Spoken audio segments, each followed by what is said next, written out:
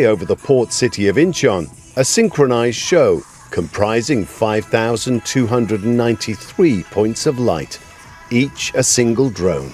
Just a few years ago, drone shows like these were measured in the hundreds.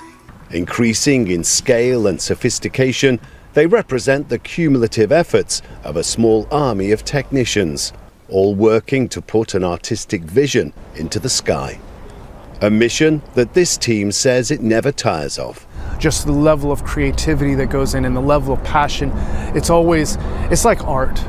There's always a sense of passion and excitement when you see something, when you see what people can do with technology.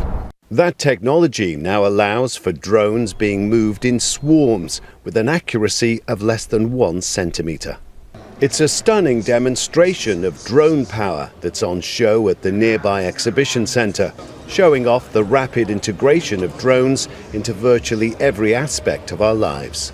The business of commercial drones is forecast to see double-digit growth in the coming years, enabled by rapidly developing technologies, from the artificial intelligence that controls them to the batteries that power them, a whole industry that until relatively recently didn't even exist.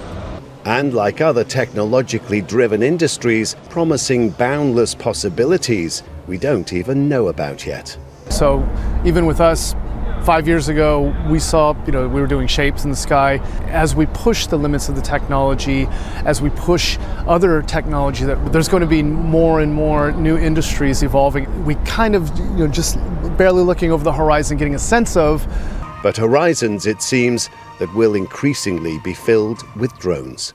Rob McBride, Al Jazeera, Incheon, South Korea. Make sure to subscribe to our channel to get the latest news from Al Jazeera.